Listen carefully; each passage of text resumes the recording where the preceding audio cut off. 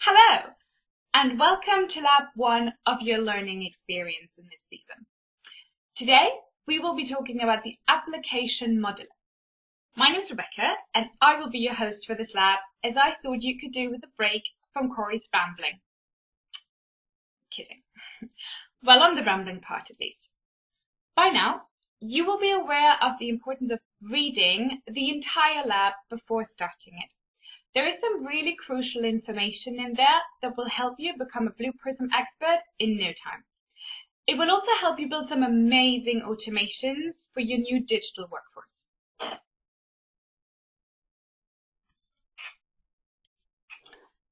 Today, we are in the interactive client, the place where you build automations via drag and drop technology in Blue Prism. Within the IC, we'll be talking about two main themes, board games and gardening. Just kidding. No. Today, we will start to understand how Blue Prism encompasses scalability and reusability within the interactive client. And this starts in the Object Studio.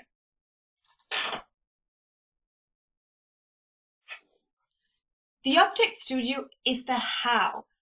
How does the digital worker work with the applications it needs to use, like SAP, a website, Salesforce? You get the gist.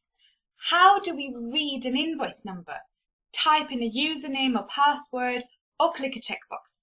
All of this exciting stuff is happening in the Object Studio. So what are you waiting for? Tip top, let's go into the lab. All right, folks, so now that we've launched Blue Prism, you have all your imports and everything else done, we're going to go to our Studio tab, which is accessed up here on the top or over here on the left. And we're going to want to expand objects. Now, we've talked a little bit about processes and objects here. Remember, the processes right here are the What is my process? Is it read an email, take that purchase order, put it into an ERP system, right? You're beginning from A to B process. The object is really the how. How do we actually interact with those applications? In this instance, in these labs, we're going to be doing a website. So how do we actually type in a stock ticker symbol or click the button that, is search? This is really how we have almost like the digital worker has fingerprints, if you will. So we're going to right click on objects right here and you go ahead and click create object. And in there, we're going to title this one Lab 1 Object, right? Easy breezy. We'll click next. And the description, this is just also good if we send our automations to other folks in your COE or other Blue Prism builders. This way they can kind of get a detailed history of what these objects and processes do. Okay, so we'll do searches marketwatch.com and we'll click finish. And now it should right here highlight the actual object that it's going to be that you just created. That way you don't have to be searching around for it or anything like that. Okay, so go ahead and maximize your Object Studio. This is our canvas right here in the middle of the screen. And what we're going to want to do is we're going to go to these pages tabs right here. You can see you've got initialize, cleanup, and action 1. So we'll go ahead and click on action 1 and we're going to title this one, we're going to rename it, and let's call this one search. All right, next we're going to want to click on the application modeler right here. This is this button here in the middle of your screen right here. So we'll go ahead and click that. And now we're going to need a name right here for said application. So our application will be a website, which is not blueprism.com, which is what I was about to type. So this is marketwatch.com. So go ahead and type that in and go ahead and click next. Now in this, it's going to ask us what type of application. So if we had a Windows, Java-based, even the old school mainframe, the green and black screen for the folks that remember that. But on this one, we'll want to do Chrome, Firefox, or Edge. We're going to be using Chrome in these labs, so go ahead and select this one. Okay. Now, if you already have an application that's already running, you'd want to leave this setting right here. But in case we're going to actually be starting this from scratch, so we're going to want to launch Google Chrome from the browser there. So we'll go ahead and click next. And now we're going to simply put in that path where the browser is located on your laptop or computer. Now you're just going to get your file path, which of course you can either hit this browse button right there, or you could simply find it. Most people do have this in their programs, 86 Google Chrome application. If you don't have it, these labs have parts that are already been completed so that we can speed up the time. What you could do is you could find where your Google Chrome installation is in your folder and just grab this application, copy it and paste it right over here. That way you don't have to re-spy certain elements, which we'll show here in a little bit. But this is the path that you'll want to do. So I would recommend it's in the lab notes, of course. So go ahead and do that. If you don't have it here, like I said, just a simple copy paste and you'll be good to go. And once you get that file path, either paste it in or just hit that browse button and we'll continue on. Next, we're going to want to enter the URL of the page. So again, this is in the notes. Now, I would recommend just copying and paste it because if you're like me, sometimes you can have typing errors, as I've recently just been nonstop having. So, okay, we'll enter our URL here and we'll click next. We're going to leave the rest of the settings just as default. So you can see here we've got our finish application. And now we are in our application modeler. So if you go back into marketwatch.com, you can see here's our file path and the URL. So we are good to go. Now from there, what we want to do is we want to make sure that this browser is actually opening up. So we want to go ahead and click launch. And I'm going to bring this over here for you guys. I've got two monitors here so I can also read the instructions.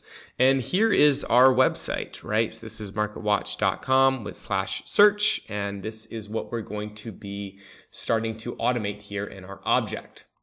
Now notice here, if we come back to our application modeler, we've got this element 1. And you guessed it if you've read the notes. This is really where we're going to start doing our spying. So this is where we're going to tell, remember, the objects are the how. How are we actually interacting with these applications? In this case, the website. So we'll go ahead and title this one search bar. And now we're going to hit spy. Now notice on the top left, you'll see this pink red square, and it says this is our identification tool. So it's telling us we're in a certain mode. Now, Blue Prism has several different modes here that you can use to spy. We have like an SAP spy mode. So if you're interacting with SAP, just a couple different modes that if you ever want to see those, you can simply hit Alt. Notice I've got a Windows mode, a UI mode, a region mode, but we'll come back into browser. Now notice as I move my cursor, you can see all the different markers here with this little box around it. It's helping us tell exactly where we want to spy. So the one that we're going to want to do is this search bar right here. So hold Control down on your keyboard and left click. Okay. Now if we come back to our application modeler here, we can see we've got our search bar. It's preloaded some attributes here. We'll get into these a little later, but this is how you can really make sure that this is resiliency. This is where Blue Prism starts to go away from screen scraping and really looking underneath the hood and actually making sure that we can have these applications working resiliently for the digital worker. Now I want to test that we spied the correct one, so we could hit highlight, and sure enough, there it tells us which object we did. Now one quick note, and you'll see this in the lab notes, make sure your browser is set to 100% zoom. So if it's not right here, you can go ahead and change that in Google Chrome. While different zoom levels may not affect Blue Prism while it's actually running, it's just so much more easier, if you actually just spy it at 100%. So this is when, again, you are doing that. Okay? All right. So now that we want to do that, we've done the highlight. We now want to add another element. So come back into your application modeler. And right here, you can click Add Element. So you can see here, we've got a second one. And we're going to call this one the search button.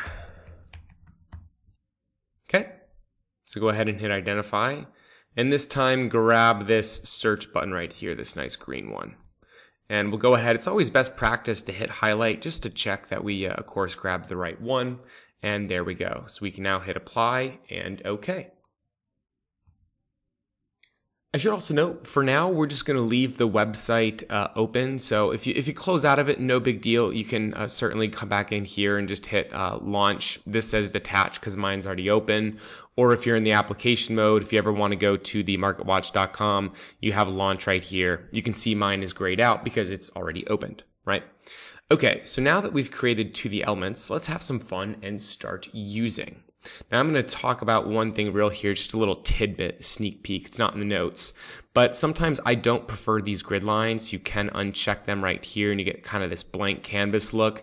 If you like the grid lines for your dragging and dropping to make sure it's very neat and organized, by all means, but just wanted to point that out there in case some people wanted to kind of tweak with that a little bit. Just depends on your preference. Now here's where we're going to get into the Blue Prism drag and drop functionality. So the first part is we're going to need a couple items. So let's grab a right stage right here on the left and just simply click it and drag it down onto the canvas like so. Want to get a navigate stage here as well. And then last but not least, a data item. Okay, so you should have something like these right here. Now we're going to link them together. So go ahead and just click like this, drag and drop, easy breezy. We're not going to be doing anything linking to data items. It's not possible in Blue Prism because this is where we're storing data. And by the way, there is a difference between link and pointer. Link is, of course, how you link things together. Pointer, though, will be easier for clicking. You can see here without having your link messing you up. So let's open up this data item here. And we're going to call this search for. This is what we want to search for, right? And we're going to choose the data type of text. You've got several different options here, but in this case, we just want some words. So we're going to type in the ticker DIS and click OK, right? Easy breezy so far. And it's going to continue being. So now we'll go to our navigate one, this one here on the bottom. So double click this, okay? And we'll title this push.